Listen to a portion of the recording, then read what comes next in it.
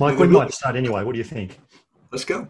So let me formally welcome each of you along to this. I've really been looking forward to this because those of you who saw my email, which is part of our newsletter, would know that Mike and I first met when I attended a conference in Sydney.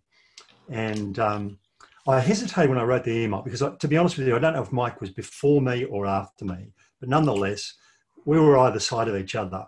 And Mike was beamed in via Skype. Now, I'd never seen this before. The only time I'd ever spoken at a conference, all the other speakers were in the room as well.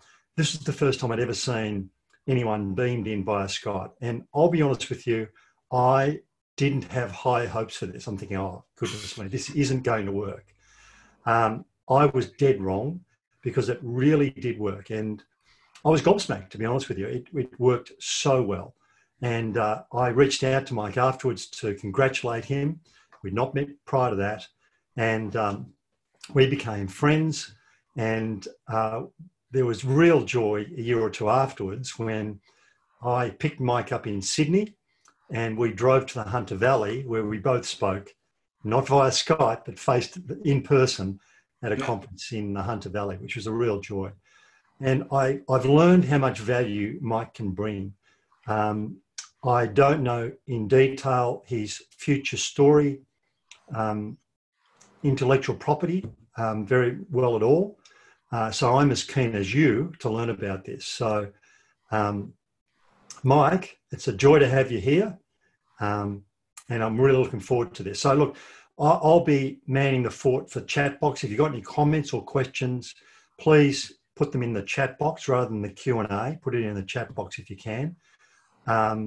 Mike's going to share some of his ideas, and I know he's prepared some slides, and that'll take 15 or 20 minutes. And then we'll zoom back out to have both of us on screen, and we'll have a conversation, both between ourselves and if you guys want to get involved. We'd love you to be involved with your comments and questions in the chat box. So Mike, great to have you here. Just gone 6 o'clock in Atlanta in Georgia. Welcome.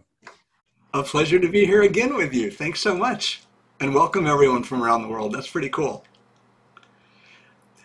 Everybody, if you don't mind, what do you think a future story is? Type that into the chat. And let's see what kind of thoughts that title brings up. We'll just spend like 1 minute on this real quickly. And again, go into the chat box rather than the Q&A. One of the things I've learned about stories is the company that I founded in 2002 is called Story Miners. And I've learned that when people want to hear a story, they really want to be part of the story. So the more interactive it can be, the more you make it with them, the more they like it. Just like little kids, when you're telling them a story and you make them act things out or do parts of it, it tends to stick a little bit better. So let's see what we've got here. So Mike, we've got more flexibility in the workplace, picture of what's possible, successfully sharing and learning together, the story building a future vision and a shared vision. Cool. Those are great starts. Well, how about we start off with a few slides, get some of the basics out of the way, and then we'll open it up for more conversation. And Steve, you'll be the facilitator. Anytime that you have a question, please type it in the chat. Steve's going to be looking at that. I'm going to be paying attention to what I'm saying. I can't read and talk at the same time. I'm just not that skilled yet. But Steve, please feel free to interrupt me anytime. Let's make this a conversation. But I think a few basic points would be pretty helpful. Thanks, and Mike. By the way, when I'm looking this way, I'm looking right at you guys. I'm looking right at the camera. And I have some notes over here. So I'm not reading my email. I'm just staying engaged, but looking in a different place. All right. So here we go. Let's start off at the beginning. This presentation is about gaining employee buy-in during the toughest of times. And Steve, thank you so much for writing the email that way. But we have really challenging times right now, but every time there's a challenge, there's also some things that you can do with it that can make it absolutely amazing. So part of a future story is about looking for the hope. It's looking for the opportunities and shaping them faster than your audience can think, so that you can present them something that they go, whoa, I never thought about it that way. And then they're going to say, what else do you want? And you're going to be ready with that very next thought. And you'll be ready with 2 or 3 or 4 ideas. That's how a story rolls out. So if you do this, you build a future story, you're going to be answering the question that's on everybody's minds, and we just saw it in the chat. What's it going to be like for me in the near future? If we weren't in a pandemic right now, people would want to know the same thing. We're changing strategies. We're buying a new company. We're shifting into a new geographic region. What's life going to be like for me? How's my role going to change? So for team members, if you're a leader, read the stuff on the left-hand side. This is what your people are looking for from you, and this is what a future story delivers. It's part facts, it's part design, it's part inspiration, but the most important thing of all is that when you tell a future story the right way, you're putting the listener in as the hero so that they're actually having an experience while you're telling a story. You're not telling a story, you're giving people an experience. That is really the most important thing I have to tell you all day long today. Remember Steve Jobs in 2007? That's when Apple's fortunes changed. Right about that time, the amount of computing power in the world switched from being used for science and business to being used for personal and entertainment. And Apple was right at the forefront of that. We witnessed the launch of the iPhone. And Steve Jobs became famous when he introduced the iPod, the music device, and then the iPhone for his amazing storytelling skills. What do you guys remember about Steve Jobs' stories? Take a second and share that with us in the chat. What was he known for? What did he do? Just any little thing. Imagine that you're watching your favorite video clip, or that maybe you were at a Worldwide Developers Conference meeting. Just share any little image or any feeling that you had when you were there. So Daniela is saying totally fresh and new and engaging. 1,000 songs in my pocket. The element of surprise, the unexpected. He made you want what he was offering. Mm-hmm. Simply presentation on how the device would make my life easier. Inspiring, wanted to join in. Whoa. All right, now take all of that. This has never happened, Steve, but look at this slide. Boom, it's all right there. Wow. People are saying roughly the same things. So what was so amazing about the device itself was that it gave you the ability, like Hitchhiker's Guide to the Galaxy or Captain Kirk on Star Trek. You literally had superpowers. The potential to have the world in the palm of your hands was finally made real. The people who were in the creative part of the world and those in the business part knew that they could work better.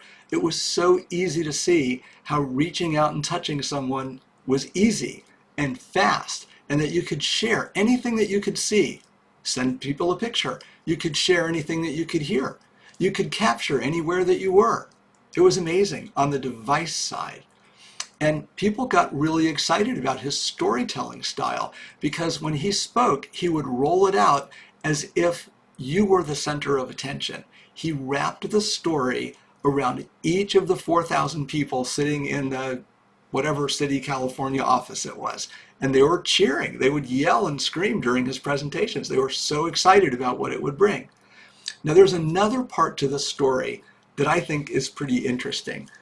What Steve and his team did is they built the future. They didn't just talk about it.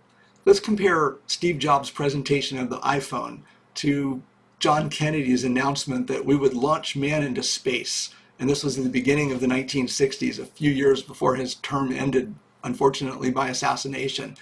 He said that we would send a man to the moon and return him. That was the key part, because it would have been very easy to do a one-way ticket by the end of the decade. And that set off this incredible race, which the Russians at the time were already winning. So what he did is he promised what was to come, like most politicians do. Hey, hire me, and this is what's going to happen. But Steve Jobs did something different. He actually made the future real, and then he announced it. Here are a couple of the things that he did. He invented the App Store. That's the smart purchase. The smart purchase was that it was a multifunctional device. Apple had 4 different product lines, It blended all three of them into one. Any business professor from Harvard or wherever would tell you, what a stupid idea, you're going to sell less. Not so stupid. They sold a lot more. People instantly saw the utility. Behind the scenes, Apple invented its own App Store. I believe there were predecessors to that, but the App Store is the one that we all consider to be the founding App Store. And Apple makes a ton of money off of that. A third of every single product sold goes into Apple's pockets, which is amazing. They've just locked up all the distribution. Were they mafia, they'd probably go to jail for racketeering, but somehow that's legal. And I think the biggest innovation in the Apple arsenal, in all of the things they've done, is the invention of the 99-cent song. Remember back to what it was like when you bought music. You'd buy an album on plastic, or a tape, or an 8-track, or a CD. But the music producer was the one who decided what you were going to listen to and in which order. And it wasn't until very recently, or very close to the time of the launch of the iPod, that you could carry your music with you. So now what Apple did is you didn't have to buy the whole album, and you could carry it wherever, and you could even share playlists with other people. They changed the music experience and they changed the buying experience. And to do that, they had to change the record industry. That was the hard work. But Steve Jobs' vision, along with his partner Wozniak and many, many hundreds of others, because he was not a one-man show, they all made it happen. They even changed the way AT&T, America's largest telecom provider and the only wireless provider when Apple launched the iPhone, they changed their launch schedule and rhythm. So they actually made AT&T work differently. So when you tell a story about the future that you've already built, it's just so different than when you tell a story of what's to come. So he put all the proof points of that right into his presentation. Thanks for bearing with me on that long part of the story, but it's foundational to what we're doing. If you're a leader, this is what you get from telling a future story. When you share more of the detail in a more convincing way, you shorten the time to launch because everybody can see their role in what they're supposed to do. They see the end game, they understand the outcome. And it's not like, give me 10% more of this, or open distribution on the west coast of the country. That's not what it means. It's more about giving everybody clarity around their role and what the outcomes are, so that as they figure out how to get things done, it's all done in alignment and it's all done in an on-brand kind of way. Stories also get repeated, and the more people repeat really good stories, the more people know them. It means more people know them, and the better they understand what that story means. Because at one level, when you hear a story, you learn something. And at a totally different level, when you repeat a story or when you start teaching it to other people, you learn even more. Excuse me. And you also create kind of a deeper context and much richer connections inside of your business. So story's got a lot of things going for it socially inside of an organization as well. So my question to you guys is, how do you write your future story? Got any ideas for that? You don't have to type them in. I just want you to think about it for a minute. Where do you go first? Do you pick up your pencil? Do you think? Do you have a dream? Do you go get a carbonated beverage? What do you do to kind of get things going? Well, there's really only one thing that you have to know, and that's that you don't write a future story. You can't do that because it doesn't work. You have to design it. And the difference between writing and design is that when you're designing, you're thinking about all of the constituents in your business, every single one, and you're trying to find solutions that make it better for everyone. A good design is one that leaves everybody better off.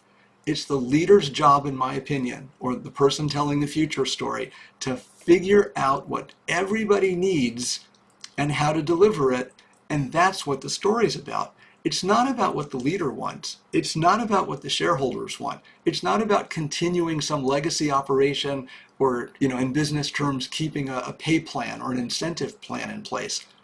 It's all about giving people a replete view of the future that they can understand, so they see how the whole thing works and what their part in it is.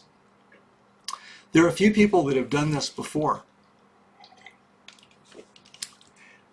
One of them was Kennedy. We talked about him and his moon launch.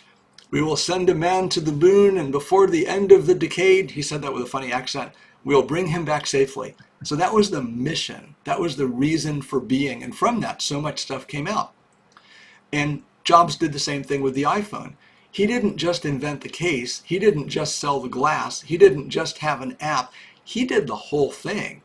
He invented new businesses. He created new partnerships. They developed new ways to manufacture aluminum, which is a continuous process. It's very expensive to get aluminum started and more expensive to stop it. But they figured all that stuff out, and they got it to fit in the palm of your hand. And now it's like half the size that it was before. So amazing stuff. And Disney did the same thing. We're going to look at something Disney did in just a second about how he designed his business and told his stories. But he did theme parks. They've got cruise lines. I wouldn't be surprised if Disney has an airplane service sometime in the future. They have magazines, streaming subscriptions. They just, while we're in this pandemic, the parks are failing, the hotels and the cruise lines are dying.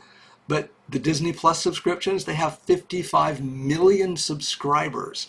Talk about agile, talk about story. Their whole content is story, and it's all make-believe. It's amazing. And we've had the same thing with Amazon, and finally with Tesla. You have to build the entire industry to make people want to join in that story. But when they see a glimmer of hope, when they get clarity about what their role is going to be and how the future is going to work, it's really cool. And what you're doing is you're connecting people to their future, which is very important to them. They care a lot about their futures. Their work future in particular makes them happy or sad, engaged or not. It teaches them things. It creates new options in their lives going forward. So pretty important things. So, there's the Tesla picture. All right. So there are 6 things that I want you to think about. And first I want you to know that what I'm going to give you in these, I'm going to show those 6 steps again in a second, but this is not a process-based game plan. So it's not like you can get to the future by doing step A, B, C, D, and E. It's not agile programming. It's not waterfall. It's not Primavera or project management or any other tool like Asana or Monday or whatever. It's not process-based. It's design-based. And when you're telling stories, you're using them to help describe a future that you design. And for it to work, people have to see that it works. They have to see the whole thing. So what I'm sharing with you in these 6 steps are things that leaders need to be thinking about, things that the lead storyteller needs to be focused on in order for the whole thing to work. Now, if you look at these next 6 steps and you go 1, 2, 3, 4, 5, 6, it's not going to get you an outline. It's not going to get you your rough draft or your final paper like you learned in school, but just bear with me for a second. Let's go through these for the first thing that leaders have to do and good story crafters need to pay attention to is they need to know what their customers want. Clayton Christensen, who wrote The Innovator's Dilemma and I think The Innovator's Solution, which was all about innovation, recently released one of his other methodologies called Jobs to be Done.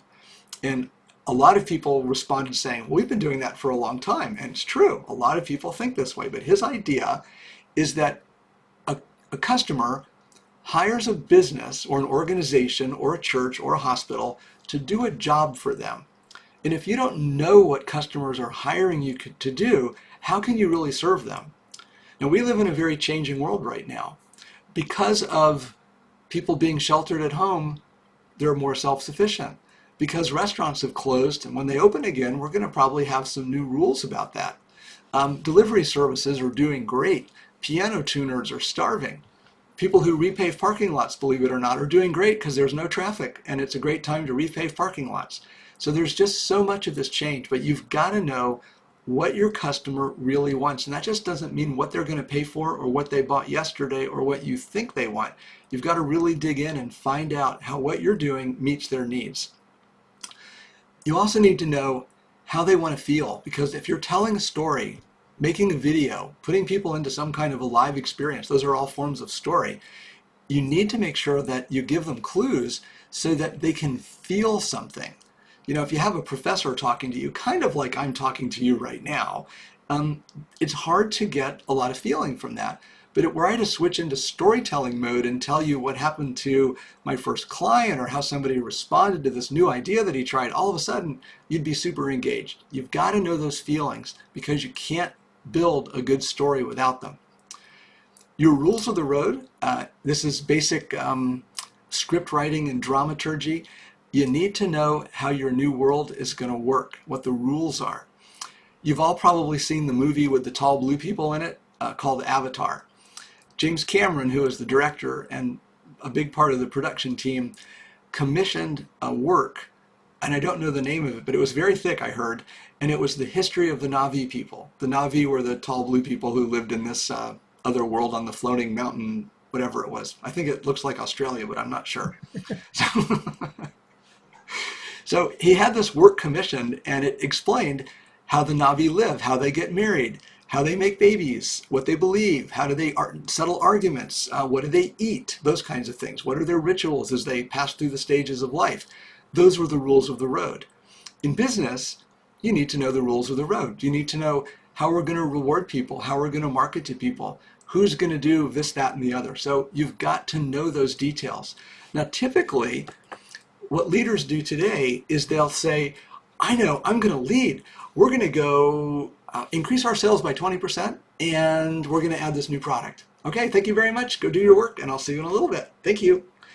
But that doesn't work in a changing environment. If everything's the same, that works because you're basically asking your people to do a little bit more with a little bit less. So optimizing, prioritizing, deciding fast, all those things matter.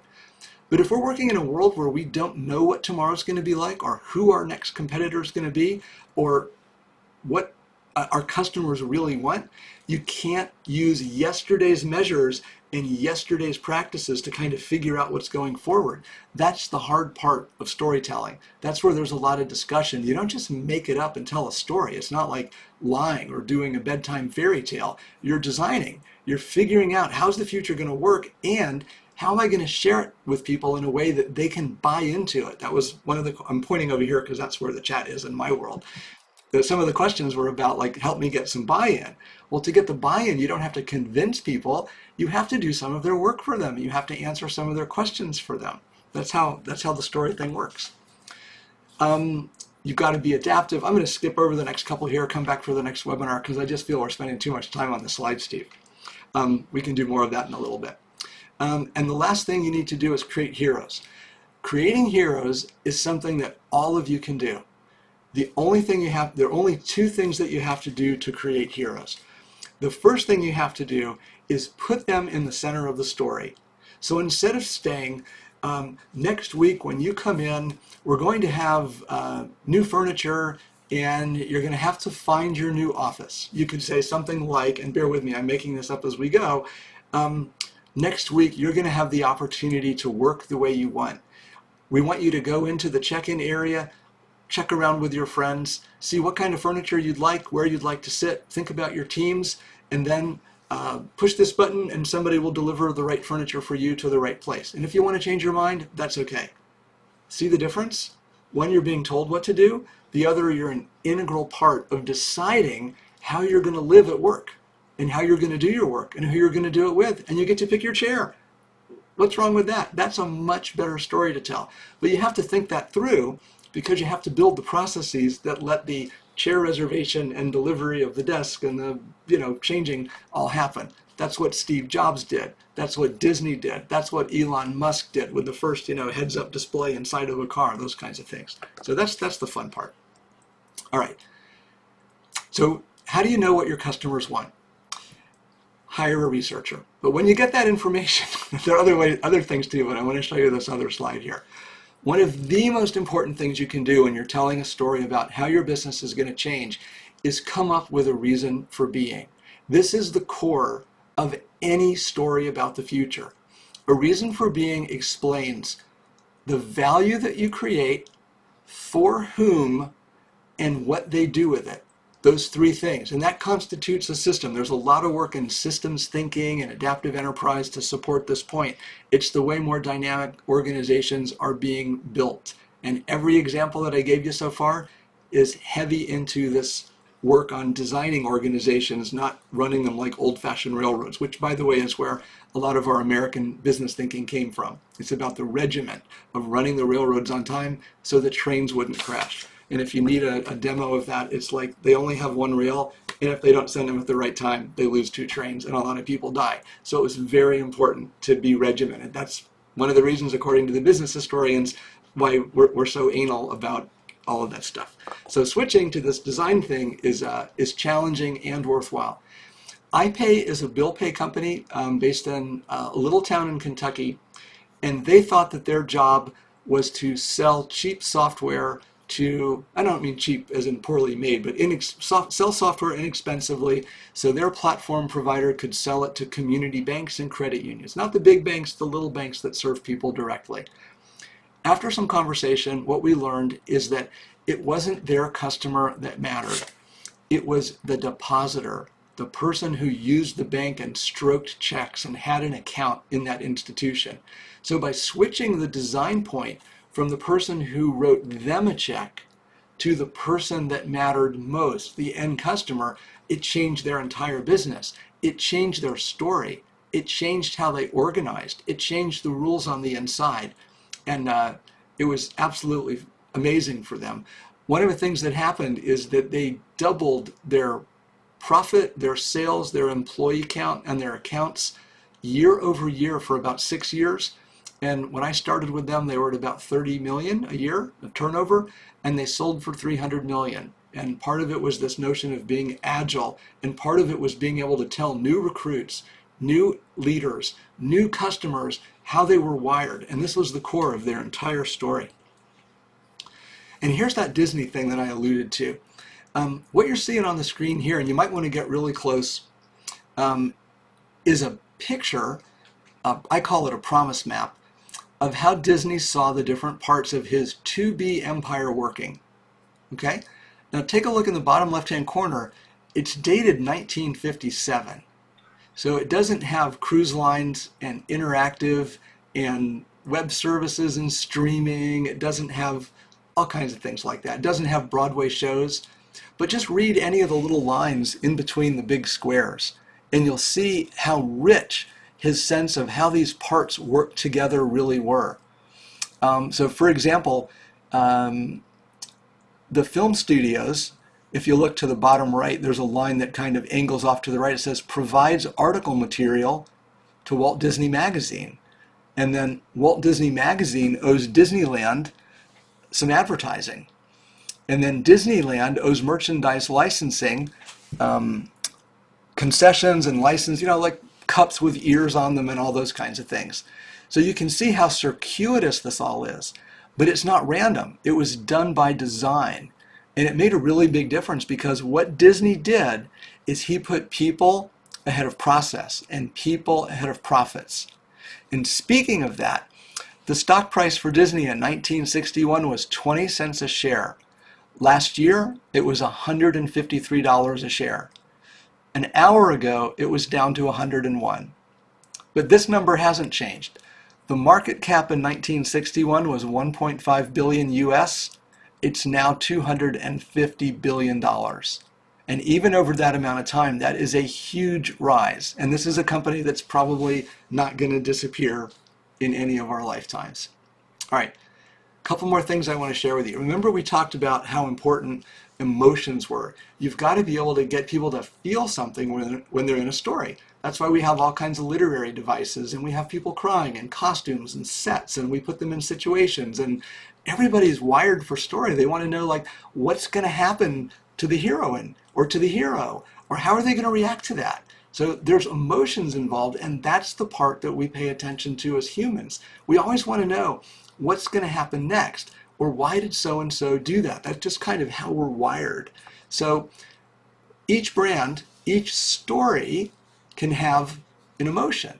So we did this Store of the Future for the company that you can see the products here. The models are, their eyeglass lenses are changing color. That's what transitions lenses do. And the little molecules in the glass are hit by UV light, they actually change their orientation, and that's what polarizes the lenses and makes them go dark. But in the store of the future, before we picked up our pens to figure out what the furniture was like, the software, the shape of the store, or even what the programming was going to be like, the different things that you could do in it, we came up with this emotional conduit. And we wanted people to feel welcomed, informed, like learn about the product, astounded by trying it on. The big problem with transitions was that you couldn't try on the lenses before you bought a pair and had them custom ground to your prescription.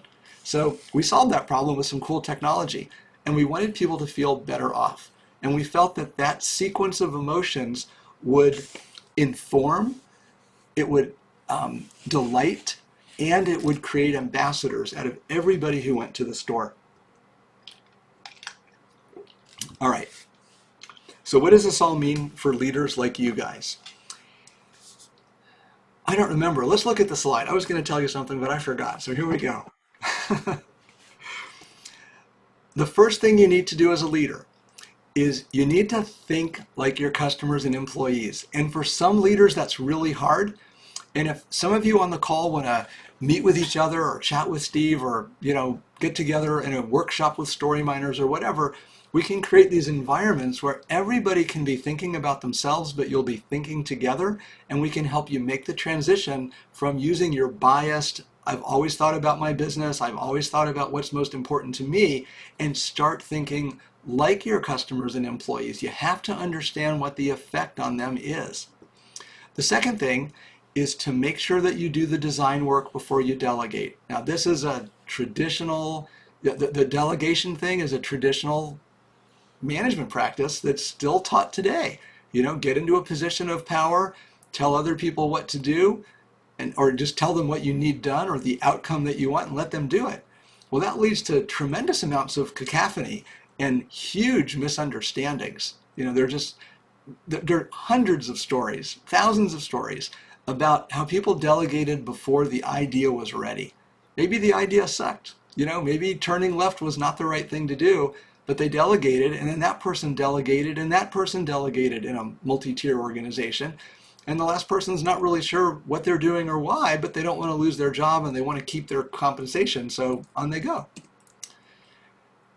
The third thing, and this is the writer's trick, is to make sure that context is clear for everyone. So where are we? When are we? Where do we come from? Where are we going? If the leaders who are crafting these stories, and sometimes with the help of just professional storytellers, would constantly keep in mind that every time you introduce something new, you need to share it with people. I'm going to step to the side for a second and just share a thought. If you're a leader, for every minute you spend on your strategy, you need to spend another minute communicating and sharing it. So if in your plan, you've got, I'm working on this for 2 weeks solid, you need to spend 2 weeks solid. If you're doing 5 hours on this, you need to be communicating with people for 5 hours. That's a really good balance to make sure that you don't get too far ahead of the class. I want to give you a quick example to make this thing really lock in. And I want to use Steve. Can you pin yourself for a second, Steve? This is just for fun and to embarrass you. Are you ready? Sure. Right, so spotlight yourself. And I want you to put a hand up like this, okay? And each one, just put your palm up. Make sure people can see it right in front of your face. And each one of those folks is a mountain climber. And if you're climbing up K2, go ahead and move your hand to the bottom and then let it crawl slowly up the top of the screen. You're climbing, climbing, climbing, climbing. And then the person on your thumb falls down. Oh my gosh, drop your thumb. Boom. What happens to the other 4 climbers? Nothing. They're safe because they're all tied together. There's something about going in a team that makes that work really, really well. I'll switch back to me for a second. So you've got this, are we on me? Is it working? Yeah, there you go. So you've got this team going and they're all tied together. So here's the leader and here are all the team members. And as long as everybody's tied together, you all make progress.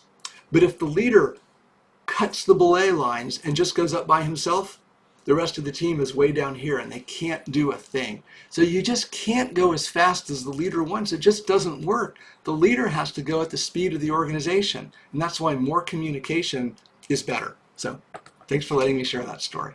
We're almost wrapping up here.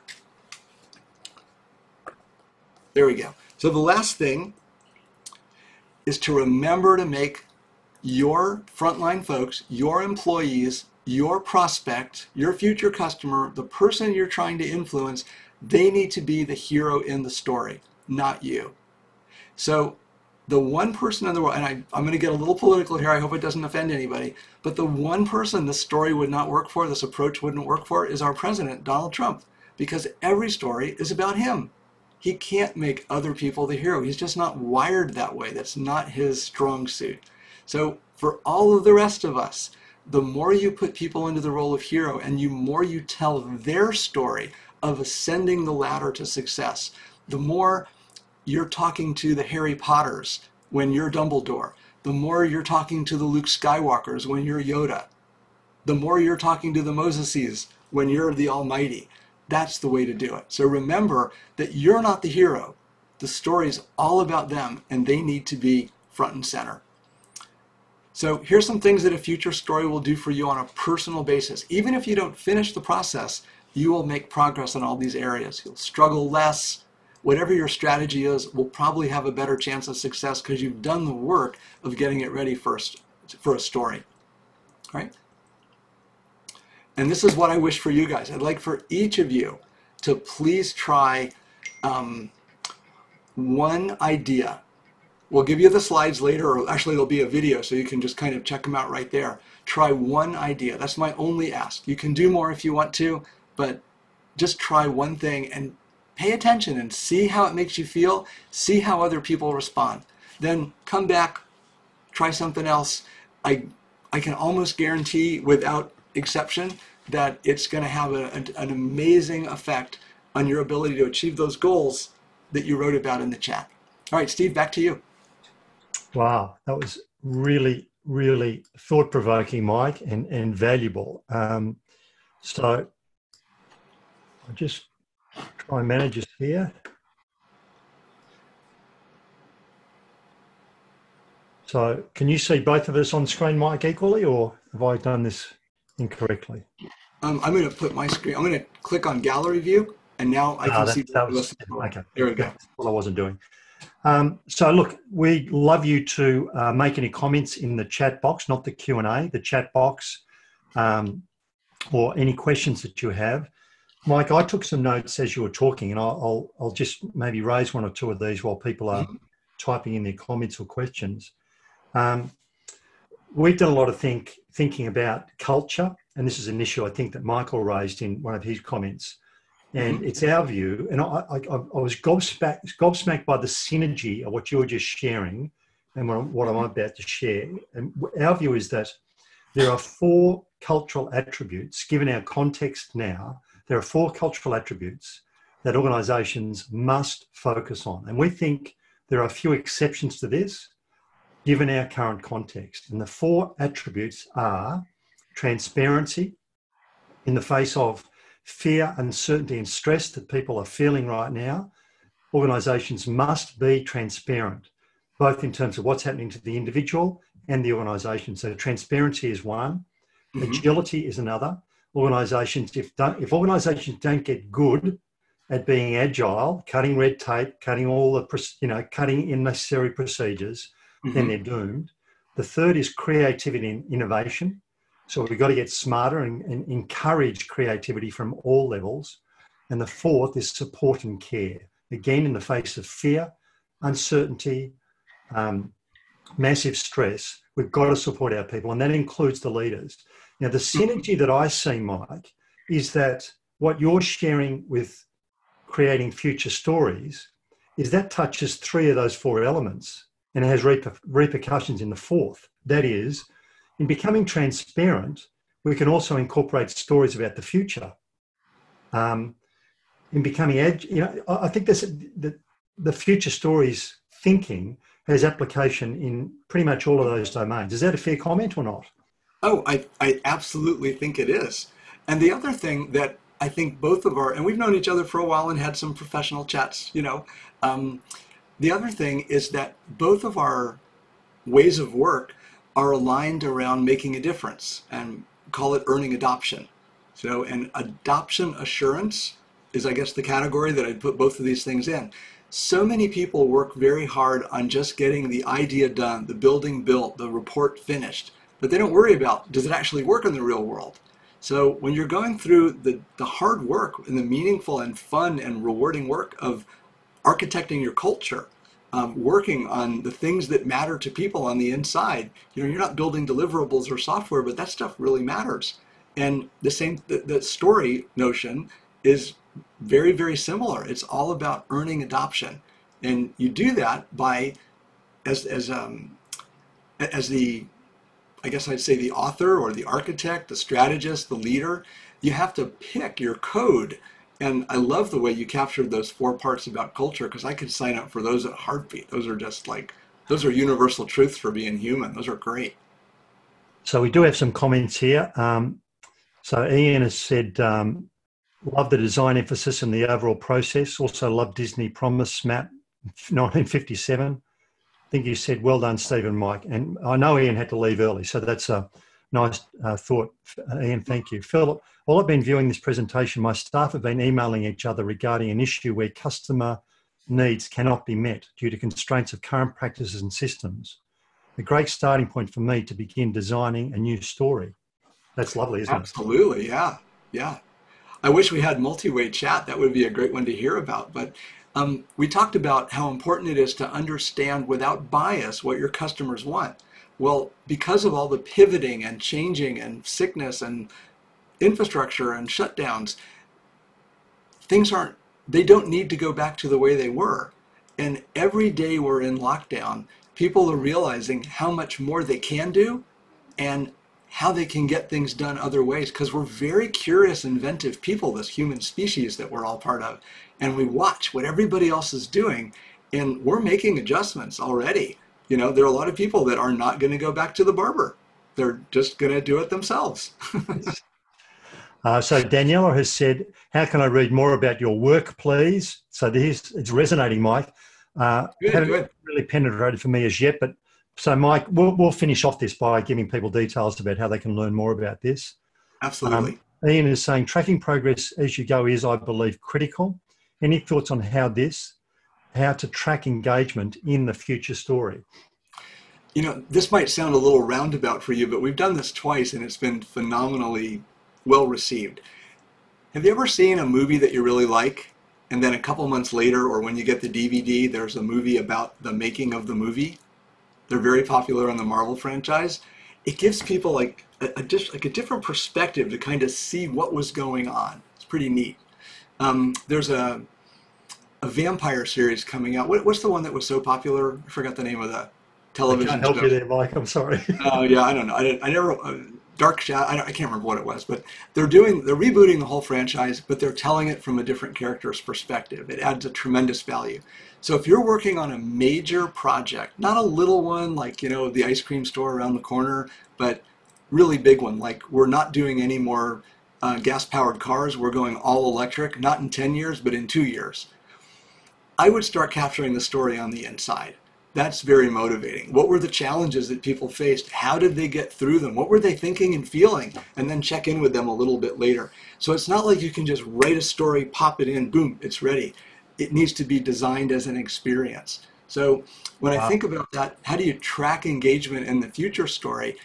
You don't track engagement in the story. You engage people to be part of making the future. It's real. It's not a story. But you capture that, like those making of the movie things, and then other people can start to see it. So I hope that makes sense. Let me know if it does or not. There you go. Freya has helped us out. Twilight, Mike. How there you go. Not know that. Very good. And I know none of the characters, so I just know that they're doing it from another character's perspective. I think it's going to be one of the elders on the side or something. So, Mike, while people are continuing to write, I'll hog you then. A note that I made is strategic plans and future stories.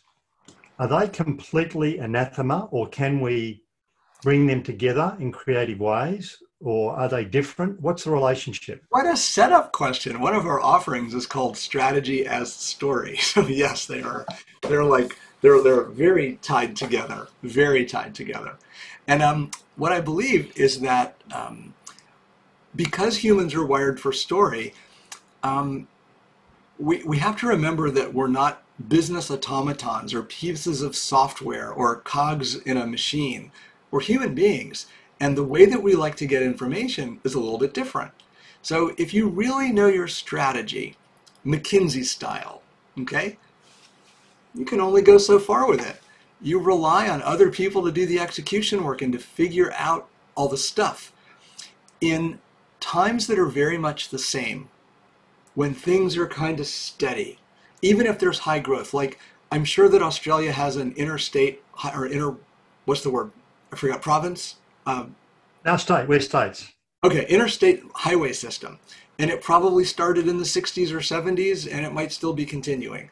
But as soon as that project started, you needed gas stations and restaurants and hotels. Gas stations, restaurants, and hotels. So no matter how fast the real estate folks and the developers built those out, it was the same thing over and over again. So it was an exercise in speed. And I lost my train of thought, Steve. Oh yeah, so I got it. I got it. When you're not making changes to the given circumstances, strategy can be delivered that way. But when you're pivoting, and when all of a sudden you're doing, like I'll just pick some of the things in my neighborhood. Some of the restaurants have gone from specialty foods, like we only do Asian food, to they'll do eggs and biscuits in the morning, sandwiches at lunch, and something else at dinner. And now they have a food truck. All during the pandemic, they moved super, super fast. So when you're doing that kind of change, where it changes your market position, your people have new roles, you need new processes, even different kinds of accounting and different pieces of software, a story is the way to get everybody engaged so that everybody's actually building it. You don't just push a button and it turns on. All of these things require the energy, the invention, and the purpose and power and interest of your folks. You've got to earn their buy-in, because if they don't buy in, you either have to go find new resources and you still have to earn their buy-in, or you're not going to get anywhere. So the lingua franca of strategy, in my opinion, for frontline employees in a new world, in a new situation, is story. They want to hear a story. They want to know, how does it affect me? How is it going to be different? What do you expect of me? When this happens, too many customers come in, how do I handle that? You can deliver that information in a story. You don't need to make them read this manual and that manual and that manual and so on. It's all one life for them. I love it. I'm just reading Ian's here. Got it. Does make real sense. Helps drive engagement through participation. So continue if you want, but I'm going to hog Mike while you're not. This applies, Mike, am I right in thinking at its simplest, this is... You're never wrong, Steve. So the answer is probably yes. Go ahead. Well, we might break that rule right now, because I'm wondering, is this at its very simplest level, communication to all parties via the best stories we can craft and design? It is, but when I hear you say it that way, it feels to me, and it might not be your intent, but it feels to me like the stories are already made and you're just sharing a story off the shelf, or one that you already have, kind of like using a playbook for a football team, a soccer team, or a business. We have to create those new things. And what I'm hoping to accomplish as a positive effect on the world with Future Story is to wake up some leaders and have them realize that they can't abdicate their responsibility for telling their folks where they're headed and the best ways to get there and how this is all going to fit together. You can't just do it happenstance. You need to dig deep and make their jobs easier and more enjoyable. You've got to put people first, ahead of profits and process in design. And don't take me wrong, I'm not giving up on all my capitalist upbringing. I think it's important to make money. That's a lifeblood. But when you're designing something new, if you design around make the most money, you're basically trying to take as much money out of the system as possible, and that will move your business away from the needs of your customer. And that's why over half of the Fortune 500 aren't there anymore in just the last 10 years or so. They continue doing what they've been doing for so long without a change, and the market changes. And who cares? They don't care. They don't care about those old companies. So if you want people to care about you, you have to care about them. And I want the leaders to start designing their way forward. And I want them to use the talents inside of their companies. I want them to wake up and listen to what customers are saying now about today and what they want tomorrow, and do those customers' jobs to be done. Your company is in business not to make a profit. I totally disagree with that as an end game. Your business is in business to create value for those it serves. Profit is a measure of you doing that well. It's your prize. It's your counting system, if you like, but you're in business to make other people happier, more money, more successful, to help them advance, to make them feel good. Those are all valid outcomes for people. That's what I hope we get with Future Story. Terrific stuff. And this also applies at a macro and a micro level. Am I right there? Absolutely. And thanks for bringing that up. That's a really good observation. In my opinion, there's no need for a different rule set between most large companies and startups. They go through a lot of the same issues. And if you can master this idea of being agile, of unlocking creativity, and the other things that you mentioned around culture, you can't not be better off. Can I give you an example from Atlanta? Sure. We have a now very famous chicken sandwich restaurant company called Chick-fil-A. It's CHICK-FIL-A. And they say they didn't invent the chicken, just the chicken sandwich.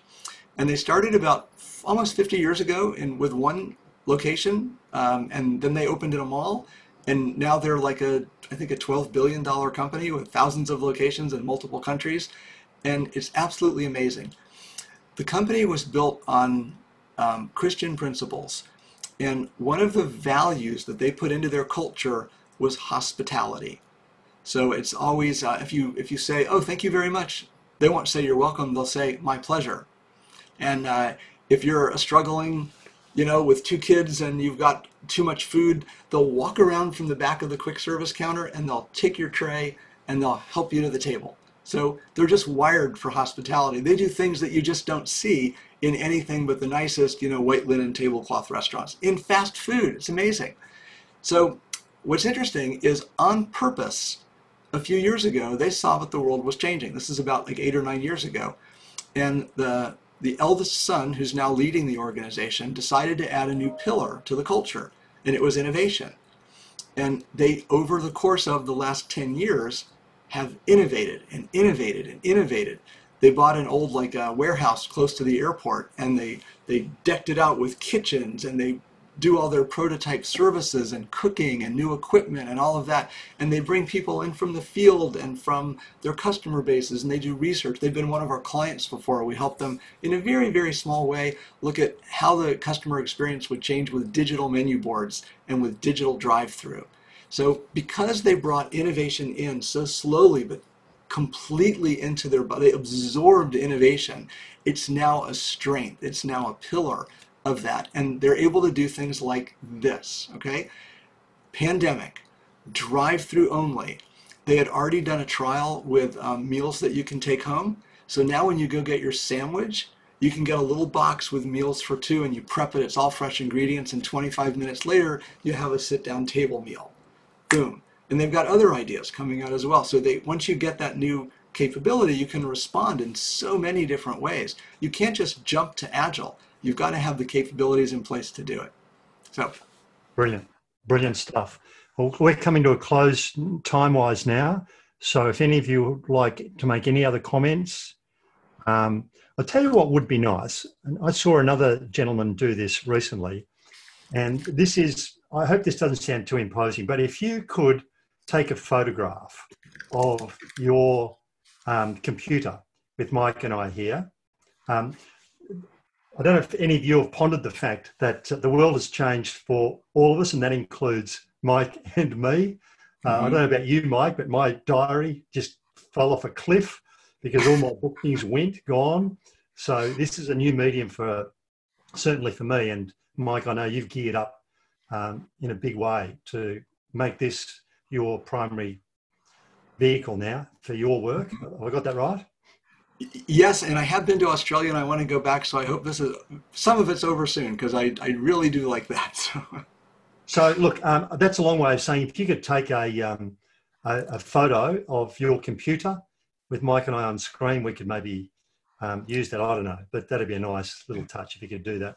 Laurie has just made a comment. This is flipping my brain in very cool ways. Our organisation is child serving, public service, orienting their story to adults is the work we do. Thinking from a systems lens in story format is giving my head a great workout. Wow, that's a lovely comment. Wow. Recommendations to you, Mike. Laurie, I'm glad your head's flipping. I want to send, if you'll pop your, I'll tell you, I'll give you my email address, and if you'll send me yours, I will send you a little booklet that we did for a religious day school. And it used the future story that we told was how cool it was to be a kid in that school, but we wrote it so that parents could understand it, because it really was the recruiting brochure. So let me share that with you. It might give you some more ideas really specifically to the age group and audience that you're working with. So if any of you have been kind enough to be able to take the photo, you could email me at steve@ugrs.net, steve@ugrs.net. There you go, it's in the chat box. And Mike, if people want to contact you, how do they do that? Yeah, they can take a look at our website. And here's my email address, mike@storyminers.com. I'm giving you my phone number. You know, please don't post that on social, but you're more than welcome to just call. Remember, the time zone is GMT -5. Yeah. Mike, you wouldn't believe the number of phone calls we've had over the years from the US. And the first comment when I pick up the phone, rather sleepily, because it's 3 o'clock in the morning, is, "Oh, sorry, did I wake you?" Yes. Hello, I'm Mr. Rude. You might have thought about that before you pressed the dial button, but anyway. Oh, that's so fun. That's so funny.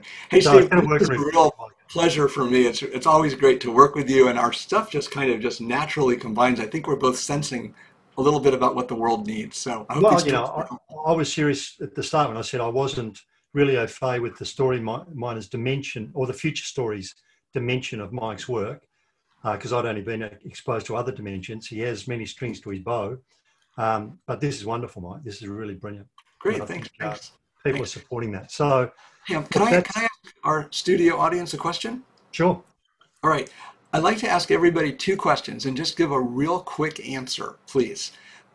What is a future story? Go. What is a future story? You don't have to write a future story is, just start right after that. A future story is blank. And Steve, let me know when we get 3 or 4 responses in. I got one more question. Wide open. Or wide, full stop, open.